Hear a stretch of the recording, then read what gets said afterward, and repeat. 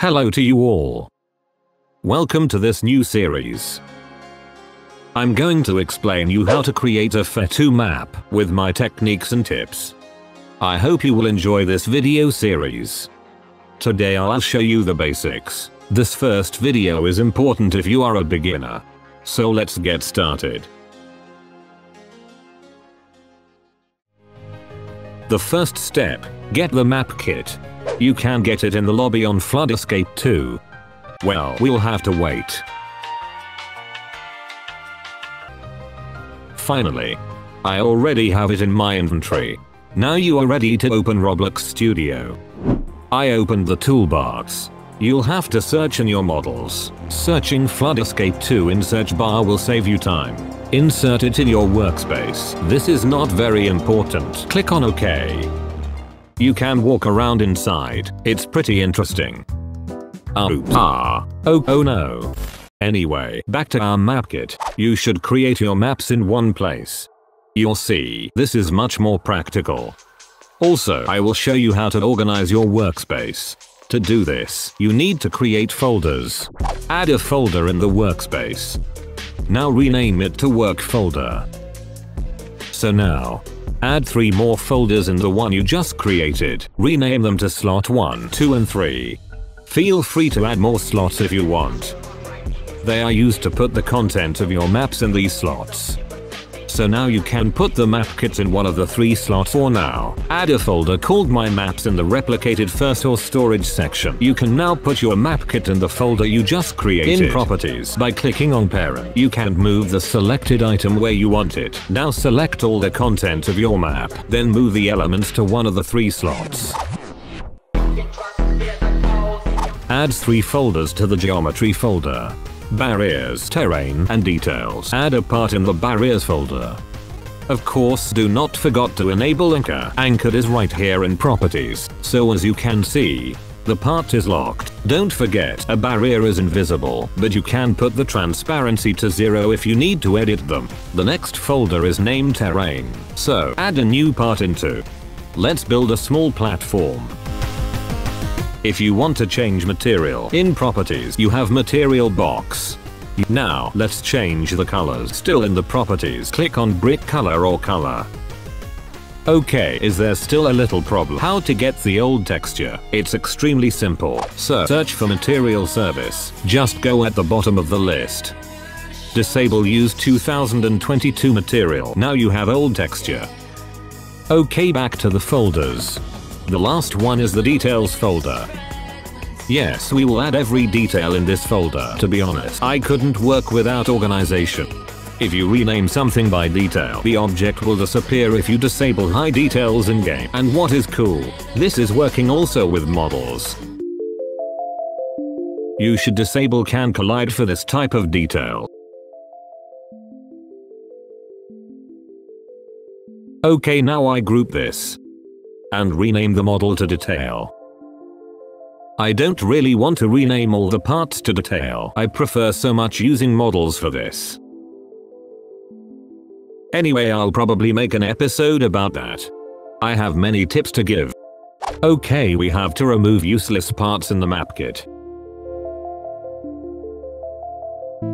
Alright, let's continue. Okay. The first object is the air tank. I need builder extension to place it. You should use wedges parts. This is a big bro and it's very easy to use for beginners. This is beautiful. For terrain, you can also use plugin. Don't worry, I'll make a video about that. You need to know that you can delete the air tank, so if you doesn't want it in your map you can delete it and that won't break your map. You will see, it's very easy to use in reality. So take first the green pole. It's the start of your zipline. The red one is of course the end. Now a rope is needed. Take the one from the MapKit. Then ungroup it. Delete all points except the first one. Take the point and place it on the green pole. Also, I don't know what I'm doing with the camera. Like that. Press Ctrl+D to duplicate the point, and place the new point a little further from the green pole. Anyways, repeat this until you reached the red pole with the last point.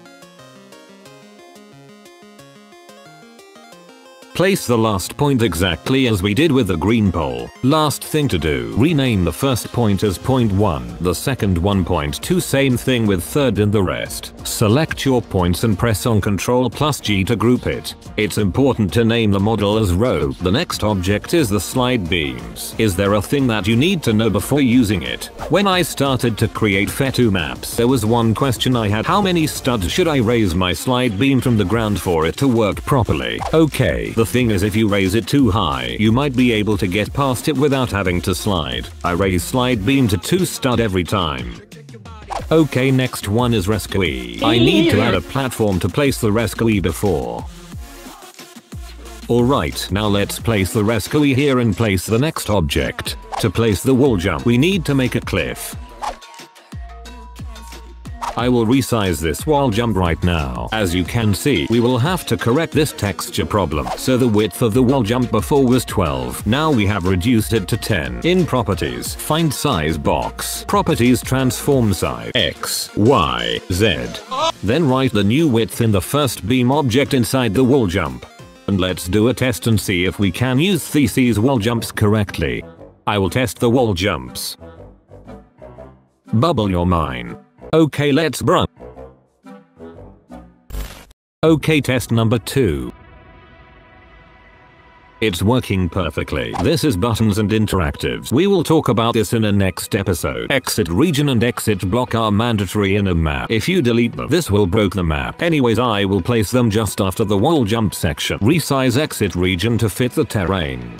Do the same thing with exit block, but you need to add 3 others exit block and place them around the exit region. If your end zone is surrounded by walls, 1 exit block in front is enough. I recommend to set exit block's transparency to 1. In some of my maps, I make the exit region a bit visible. Yes, if you add a point light plus particles inside, it can be cool. The last object of the video is the water. I decided to delete the intro model because I will show in a next episode how use it. Anyways, you will resize the water to fit the whole map, only a specific area. If you have duplicated water 1 to add another water part, rename the new one as water 2. Make sure your water is high enough to cover all areas the players can be. After that, adjusts the height of the water.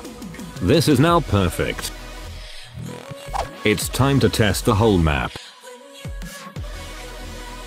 𝗂𝗡𝗙𝗏, that jump is really long. Thank you to the one that create the FE2 map testing model. I passed the slide beam without collision issue. Height is perfect. Model of map testing system is available in the description of this video.